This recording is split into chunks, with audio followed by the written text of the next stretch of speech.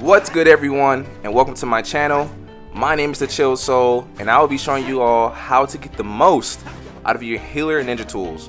I'm sure this video will help anyone or any newcomers to the game, or even experienced players, or even clan members. So I hope you all enjoy this video.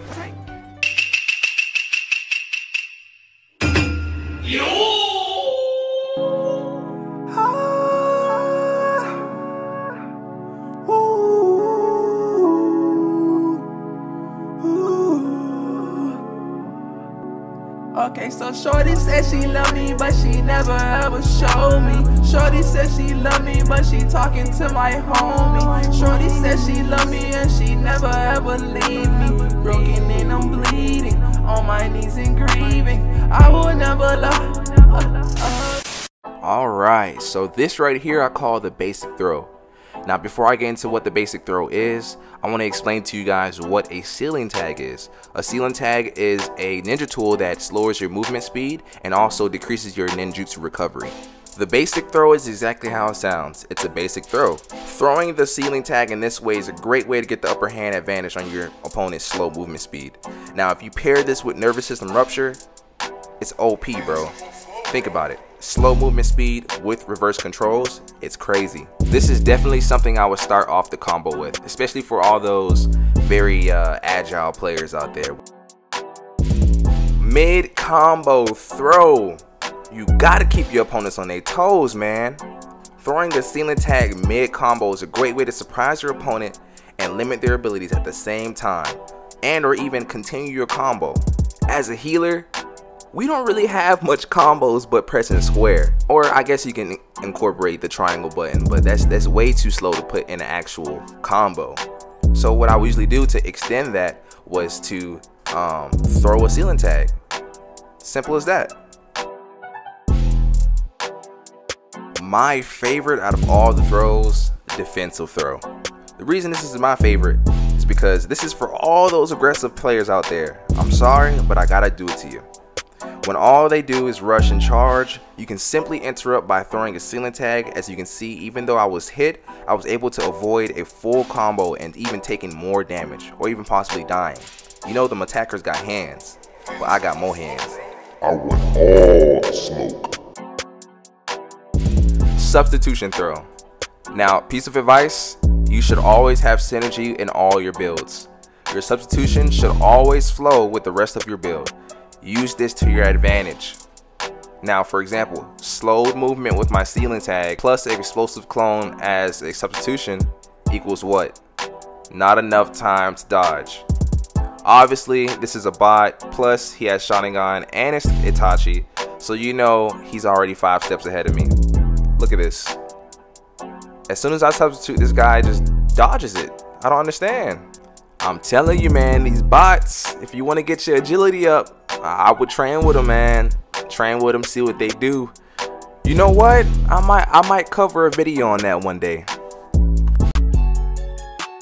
This right here I call the evasive throw. Now, if you're good at dodging jutsus, why not kill 2 birds with 1 stone and damage them at the same time that you're dodging the jutsu? If you're not the best at dodging, that's fine. Like I said before, I would recommend training with the bots and just learning what their evasive maneuvers are. This will really help, especially when you're in one of those 1v4 moments in a team match or even survival. And once you get it down, you'll be able to look as cool as me dodging Naruto's Rasen Shuriken.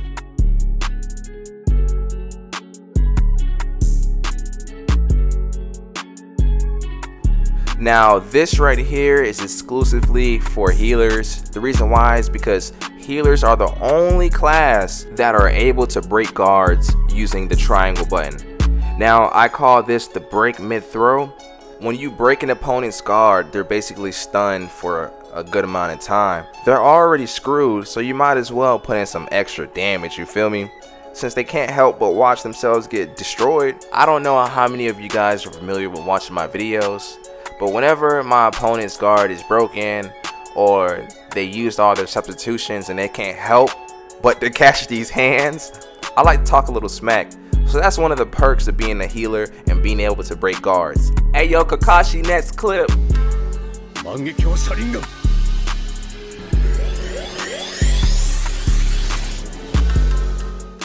What's an elite team without some heals?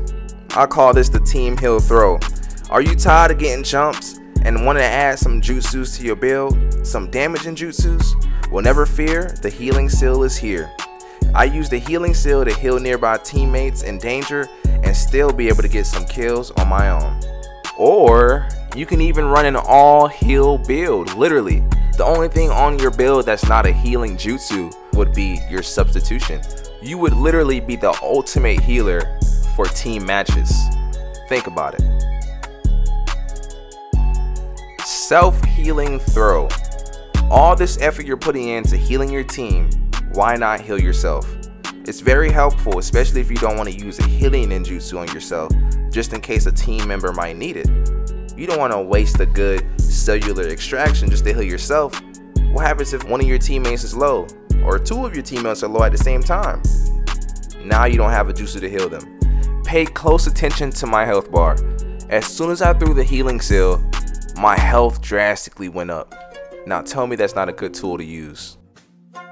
Oh yeah, and disregard the description to this healing seal. I know it's for basic kunai. Hey, hold on. I'm gonna have to rap on these for a second, man. But yeah, disregard the description to this healing seal. I think it might have been a glitch. Hey yo, Kakashi, next clip.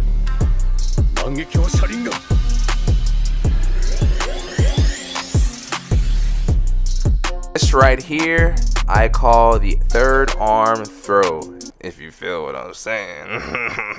I use this as an extension of my arms because if you're a healer, you know that the range for healer types are very small. So it's always good to use a kunai to, you know, basically give you some more leverage, some more length. And that's the end.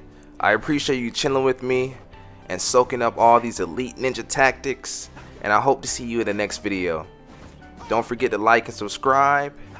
Your boy is out. Peace. I'm making bands. I'ma make her touch her freaking hands. Your hand. She gon' throw her back handstand. I'ma run it up. I'ma run no bands. Rubber band man, cause I like the flex.